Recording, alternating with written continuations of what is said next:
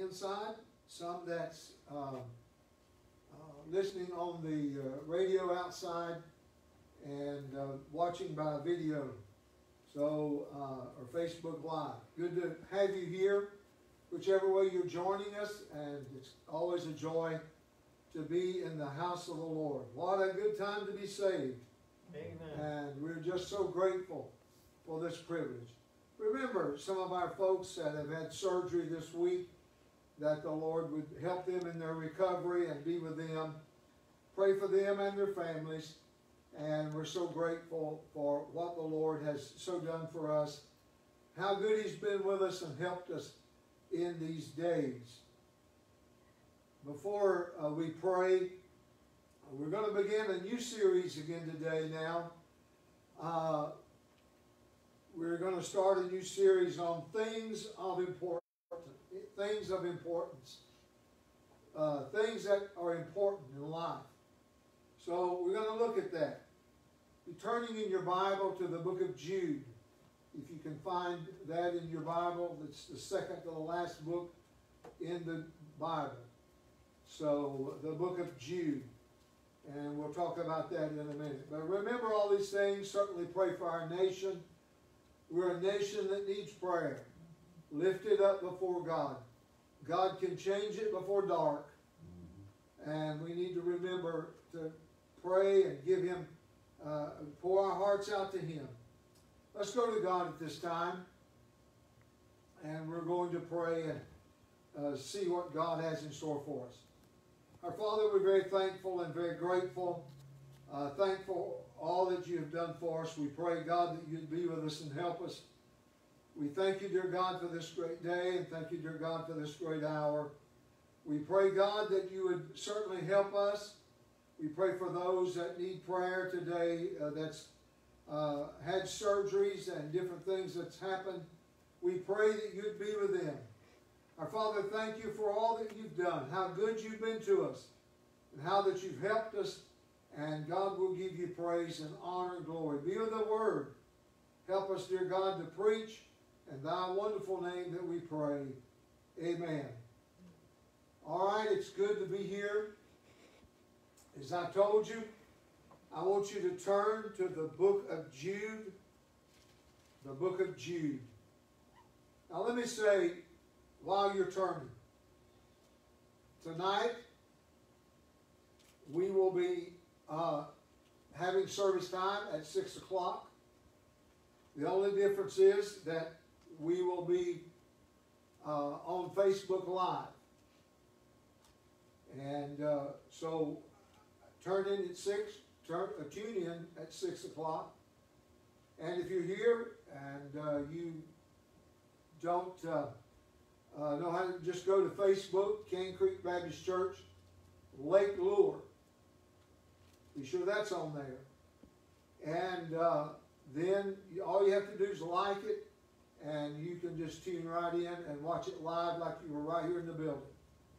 So don't forget that. Also on Wednesday. And you pray that God would soon let us all get back together in His building. And we're grateful for that. In the book of Jude, if you'll turn there, verse number 3. Here's what the Word of God says.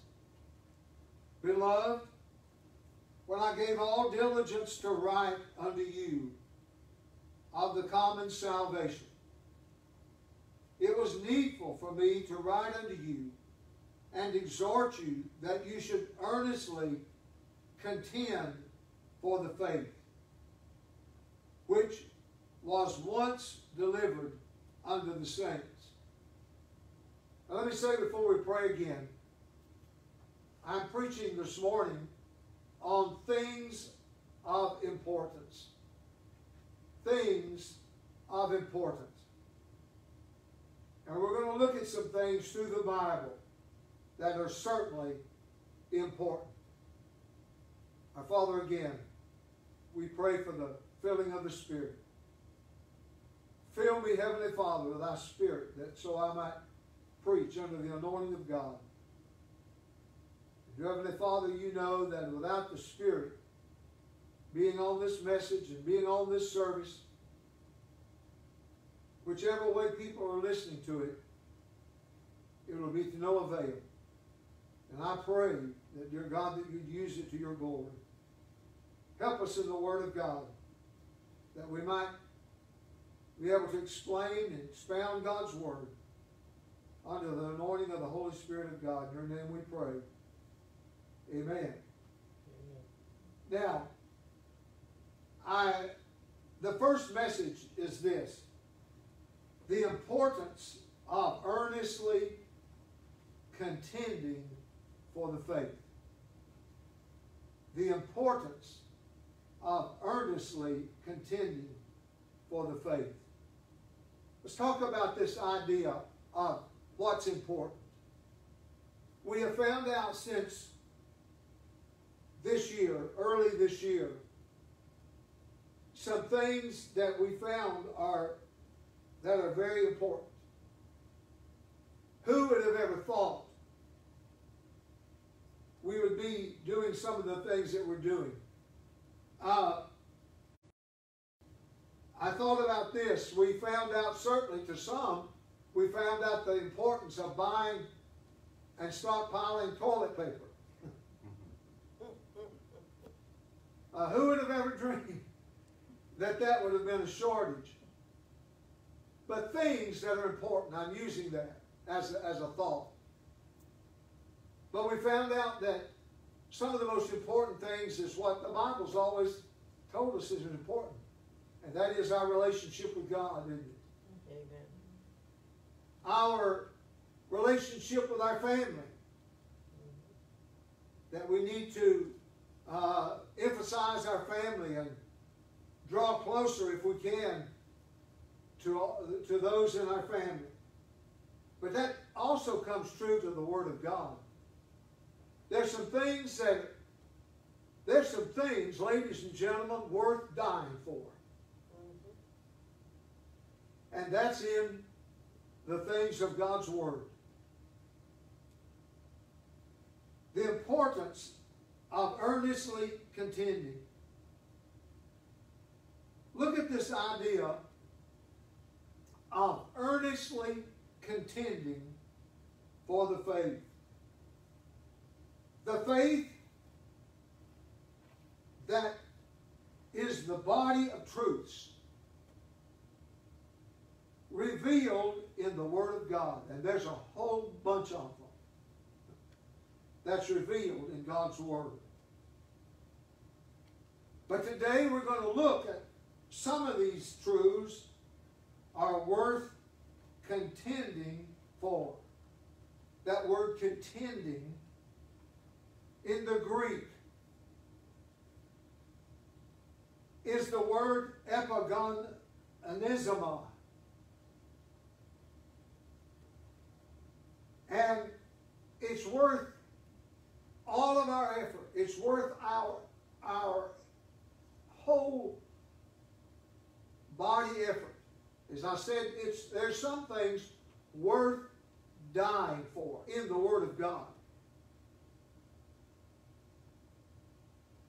But I want us to see the first thing that we ought to contend for. One of the first truths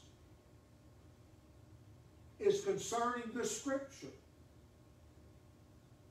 Do you realize, ladies and gentlemen, what a privilege it is to be able to hold a copy of the Word of God in your hand? Not every nation upon the face of this earth has that privilege.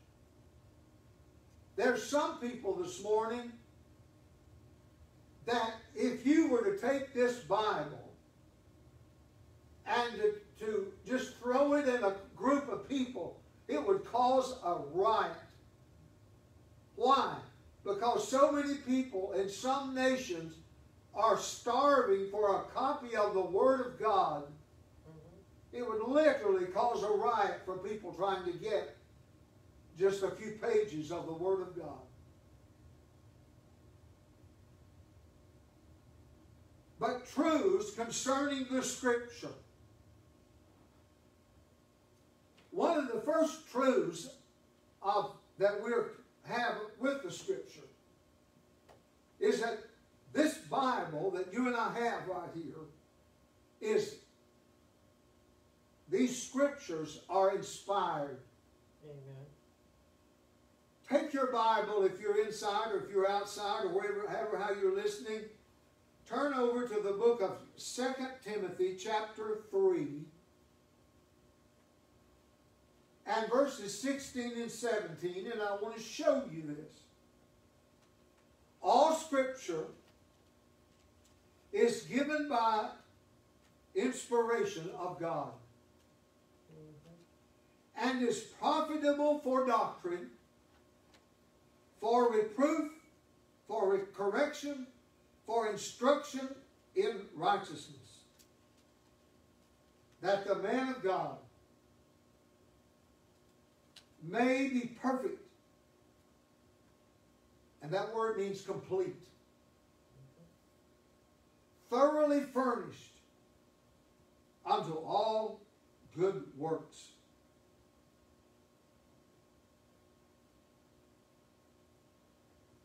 Did you know that there's at least 9 things through the Bible, and I don't have all the scriptures, but I can get them. I just didn't have room enough to write them all down. And how we got talking about the being inspired Word of God.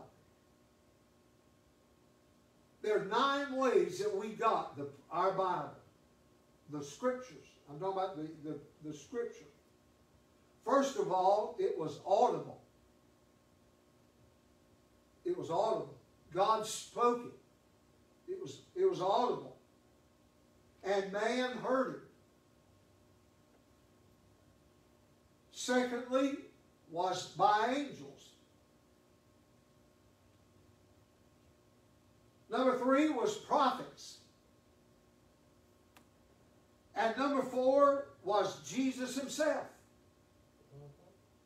In the New Testament, when he would quote the Scriptures, much of it out of the book of Deuteronomy.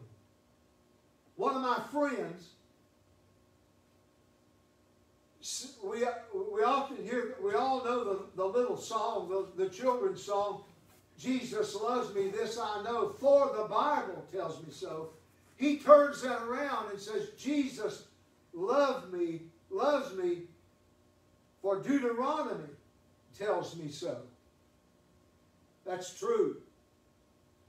Now, Jesus himself spoke of the authenticity of the Word of God.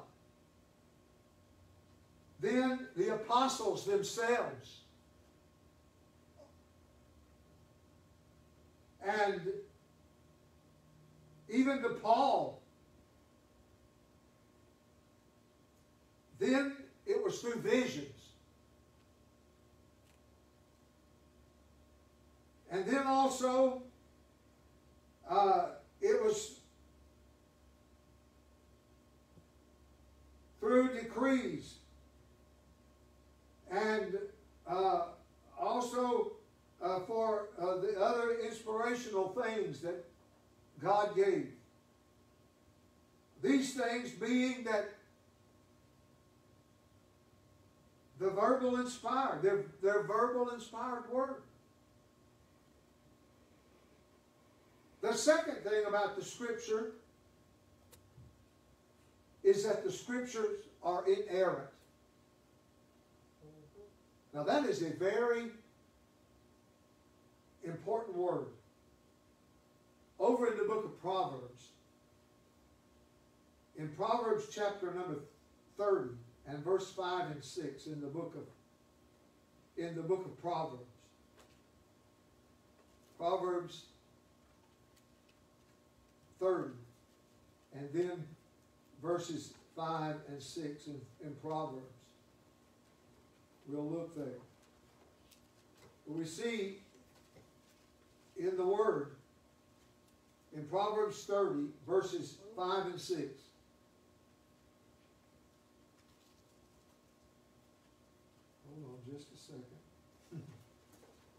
My fingers will work. Every word of God is pure. He is a shield unto them that put their trust in Him. Add thou not unto His words, lest He reprove thee, and thou be found a liar. They are inerrant. That means there is no error. In fact, it goes a little farther than that. It means there can never be an error. I'm not talking about a printer error that we, in the Bibles that you and I have today, they are made by, they're printed by machine. There could be a print error. But the scripture itself, there is no error, and it can't be an error. When God said it's wrong, it's wrong. Amen. That's not an error. So, the scriptures, and these things are truths that are important. That are, first, that they are inspired. Secondly, that they are inerrant. Over in the book of Psalms, and Psalms 91 talks about the scriptures and talks about that how that they are inerrant, that they're God's word. And He tells us, and because He hath set His love upon me, therefore will I deliver him. And I will set him on high, because he hath known my name. He shall call upon me, and I will answer him. And I will be with him in trouble, and I will deliver him and honor him. With long life will I satisfy him, and show him my salvation. He tells us in that psalm, just read that whole psalm in Psalms 91. The scripture is above error. There's no mistake in the Bible. No mistake. Number 3, we find in the book of Matthew and verse number 24. In the book of Matthew, chapter number 24, and verse number 35. In Matthew 24:35, heaven, they're infallible. Heaven and earth shall pass away, but my words shall not pass away. That word, those little words, pass away. By the way, number one, that is they're changed. There's a to be changed or will not. Or will not. Heaven and earth shall pass away.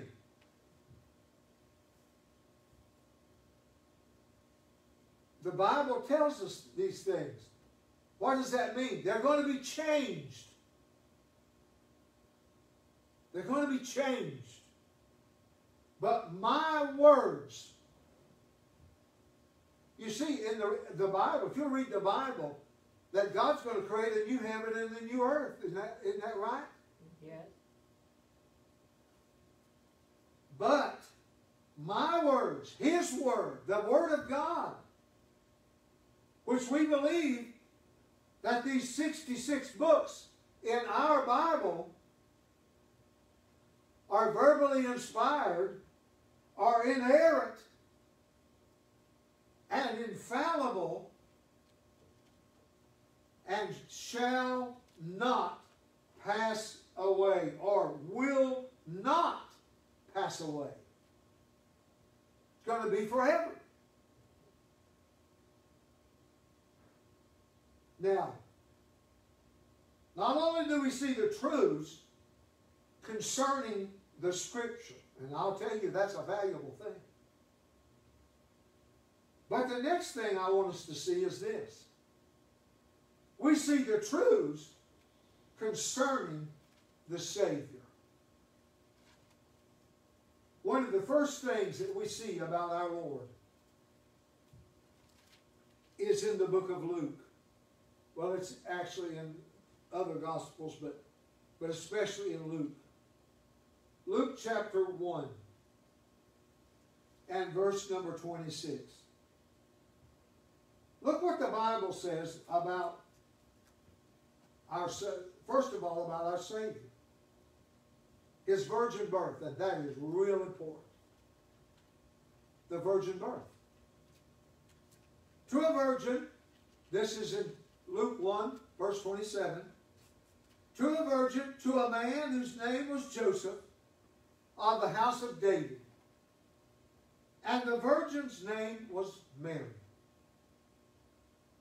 And the angel came in unto her, and said, Hail, thou that art highly favored.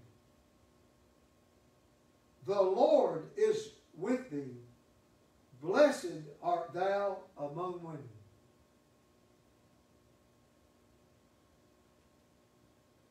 Now, I'm not going to read all of this. I'm going to read it through 35. It goes through 35. I'm actually going to read verse 35. And the angel answered and said unto her, The Holy Ghost shall come upon thee.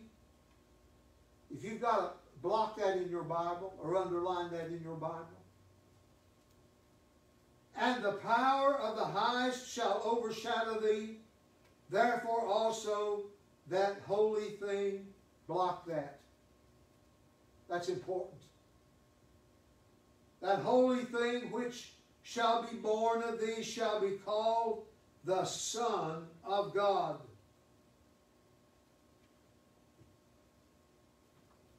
Now, then all of these things, Mary begins to, of course, ask questions and ask the Lord these things, but all these different questions. But we know that the Bible tells her, she asked questions. How can this be when she hadn't known a man? In fact,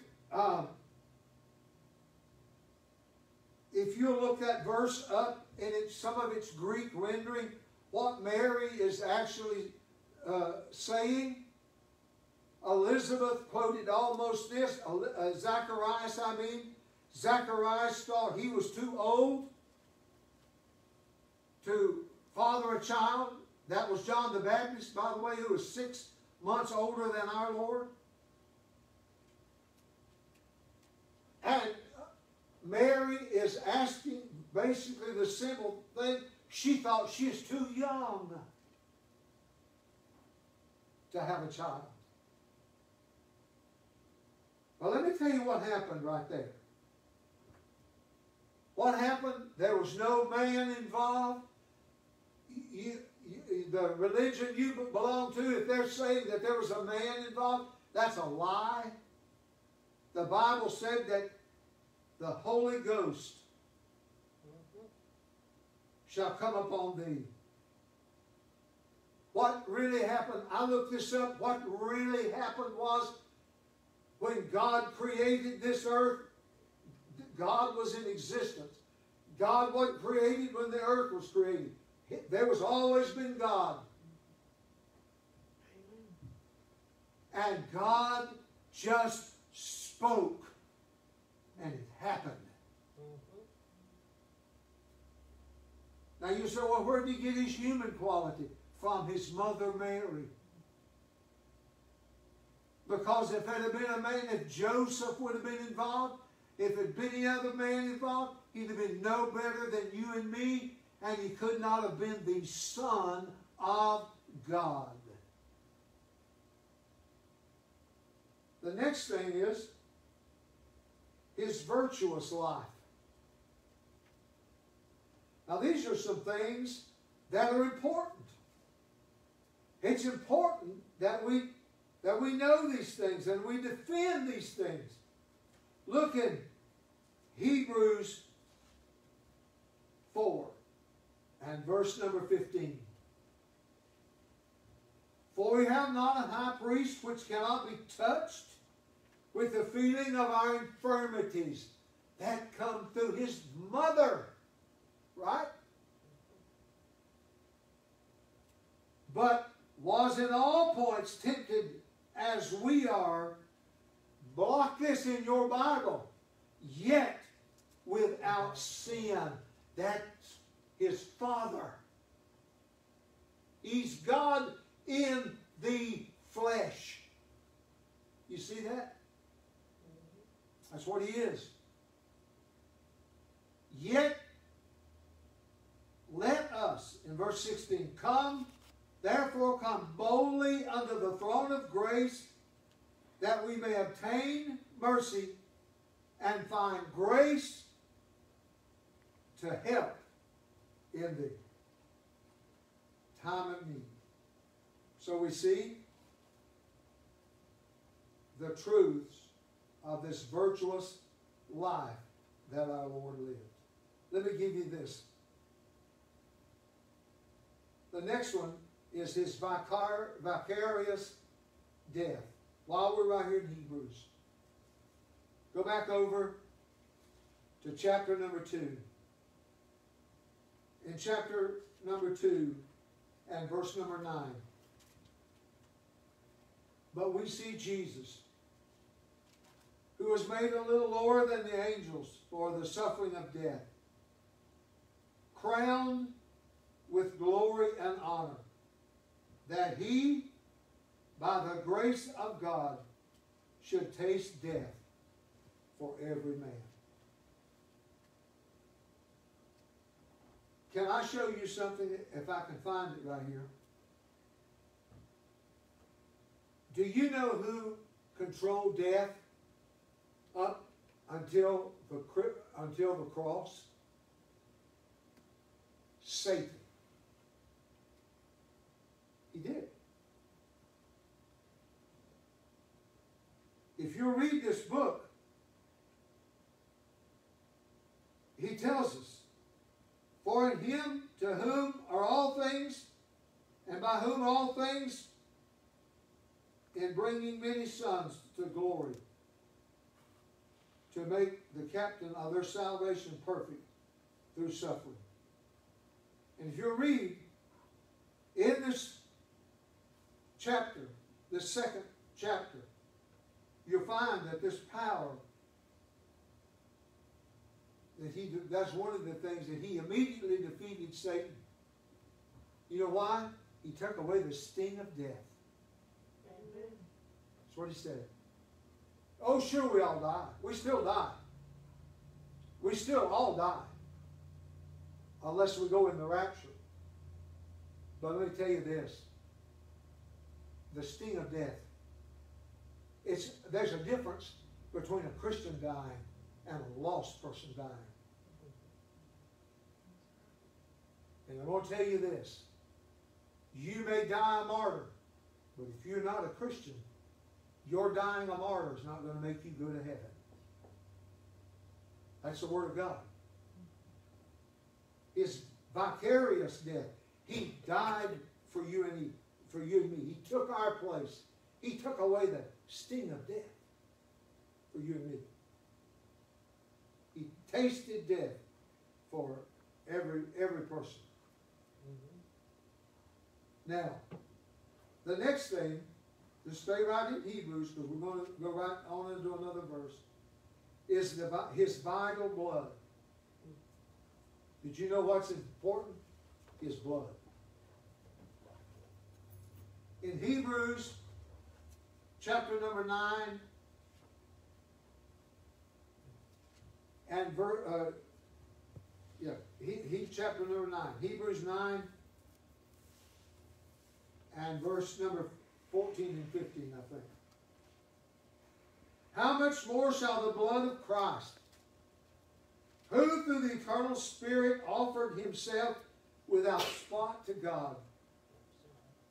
Purge your conscience from dead works to serve the living God.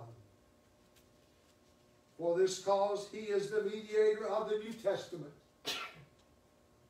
that by means of death for the redemption of the transgressions that were under the first testament, they which are called might receive the promise of eternal inheritance. The vital blood. The blood's important, folks. Hebrews 9:22, while we're right here. And almost all things are covered, almost all things are by the law purged with blood. And without the shedding of blood is no remission.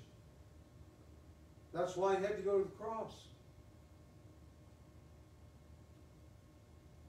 Now, the next thing is his victorious resurrection. While you're turning, let's go back to Acts 20.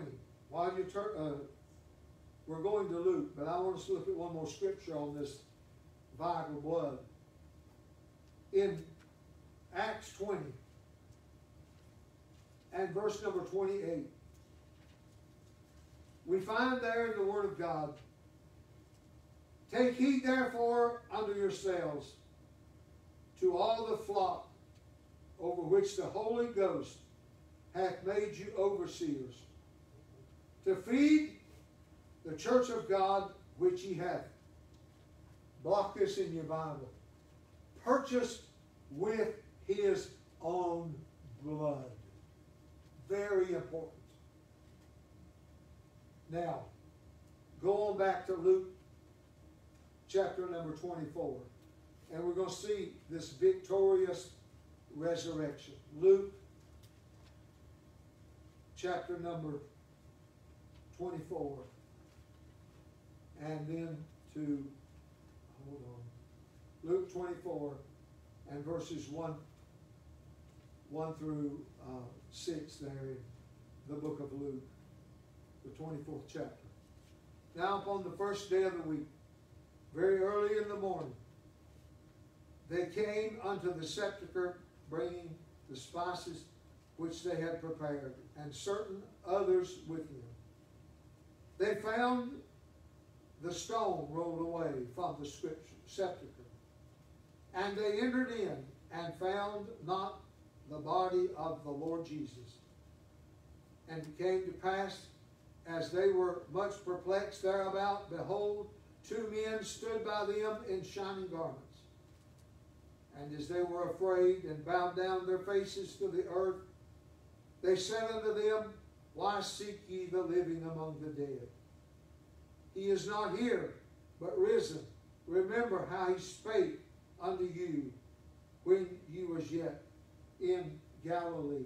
Now we're talking about his victorious resurrection. If he hadn't have got up, he would have been no more than any other person. The graveyards are full of good men that had good intentions. But the difference, this was God. God in the form of his Son, of the Son of God, and he got up on the third and appointed day as he said he would do it. Victorious. So we have victory. Victory. Now, look at this one. Right back in the book of Acts. His visible return. His visible return. Acts chapter number 2, I think it is. Acts 2. And verse 9 through 11. His visible return.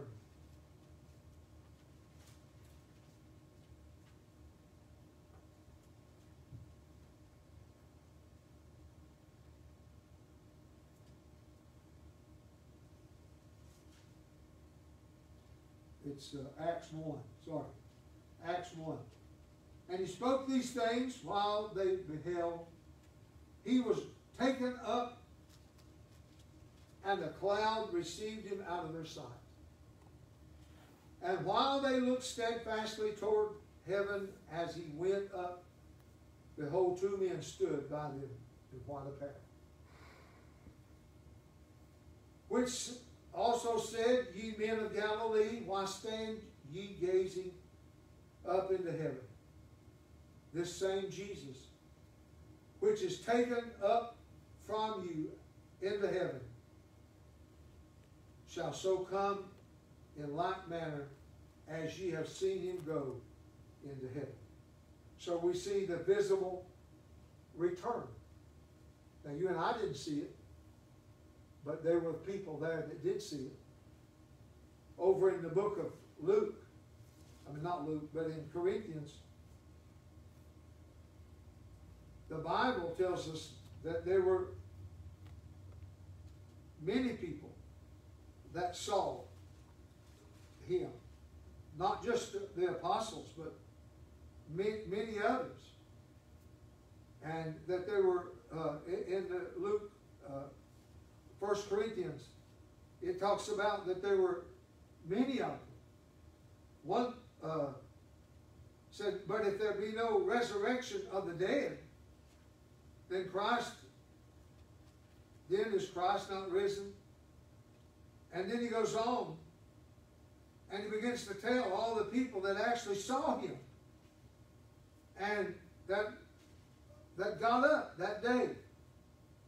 And many that saw him, that were able to see him, that on that day of resurrection, and he'll be coming again. Now, let me hurry, and I want to give you one other point. And these are the truths concerning the saints. As saints, we are number one, sons in his family. Over in the book of 1 John. In fact, I'm just going to give you the scripture, and you can read this at home. 1 John chapter 3, verses 1 and 2. We find that we're sons in the family. That's those of us that's an important truth. And not only that, but over in Psalms 100 in verse number 3, we are sheep in his fold. The Word of God tells us this. Truths concerning the saints. And then truths concerning servants in the field in Matthew 21 and verse number 28. And if you allow me to give you one other thing, in case somebody's listening that we don't know and that they may be in this condition, but I want to give you some truths about the sinner. Did you know you don't have to stay in that state as a sinner? You can be forgiven. The truths concerning the sinner. His condition as a sinner. As a sinner. Every sinner has three things. Number one, he has a deceitful heart. Look in Jeremiah chapter 17 in verse number 11. He has a deceitful heart. Number two, he has a darkened mind. 1 Corinthians or 2 Corinthians 4 and 4. He has a darkened mind. And then every sinner has a dying body. 1 Corinthians 15:21. Every sinner. Now you say, well, what are we? We're saved. Are we going to die? Yes, unless the rapture comes first. We are. But there's a difference. There's a difference. In the Old Testament, they put it like this. In the Old Testament, those Old Testament saints had 2 births and 1 death, or 1 birth and 2 deaths. If you were a believer in the Old Testament, you had 2 births. You had a physical birth and a spiritual birth, and 1 death. But if you were an unbeliever in the Old Testament, you had 1 birth and 2 deaths. You had a spiritual death. Not only a physical one, but a spiritual one. A dying body. All of our bodies. Listen, folks. These old bodies, unless the Lord comes first, they're going to die. We're going to die. But I'm glad over 52 years ago, I accepted Jesus Christ as my personal Lord and Savior. I may die, but I want you to know that heaven is my home. Because I have put my faith, not because I've been a good guy, because I put my faith in what Christ did for me on the cross. Same thing to you. Now,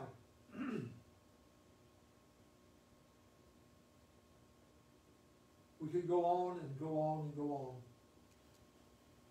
But I'm gonna stop. But I tell you, folks, there's some things that are important. I know some of the things we think of in this world. It's important that we have a job. That is important. But it's better to not have a job and be right with God than to have a job and be lost. There's some things that are important enough that we contend. We fight for it. Contending for. It's worth contending for in God's Word. Let me say this to us this morning. I want you to thank the Lord for what He's done for you. And if you're here, if you're outside or here or listening, ever how you're listening to the Word of God, if God's convicted you and you need to give your heart and life to the Lord, it's very simple. Just tell God you're a sinner. And really mean this now. Just tell Him you're a sinner. Tell Him that you have sinned and you're a sinner. And just ask Him to come into your life. Tell Him that you want to ask Him to be your Savior. Believe that by faith. Believe it. And then confess that. Tell somebody about it today. If you accept Christ, call somebody up and tell them, you know, I heard this old guy preaching. And I took him at the Word, at God's Word. And I told him I was a sinner. I told God I was a sinner. And I asked Him to forgive me. And I took Him at His Word and I believe Him. And I'm saved today. I've changed. I'm saved. There's something different about me. And I'll tell you, it'll change your life. It'll give you a new sense of what's important. What's really important in life. Don't forget our evening service at 6 o'clock and our Wednesday night service will be broadcast live via Facebook, so don't forget that. One other thing I want to do. I'll tell you, when you see Miss Gail, congratulate her. She and I have been married 50 years today. Congratulations. Yeah. 50 years today. So we're having a COVID 50. By that we mean we can have nobody, no friends, nobody to come. But we're grateful. You know what? And for 50 years ago today, on Sunday, to the day, we stood at Fellowship Baptist Church in Hendersonville, North Carolina. And I was as nervous as a cat. And we took our vows. And thank the Lord. She's put up with me for that many years. Tell her congratulations. Thank you. And may God richly bless you today.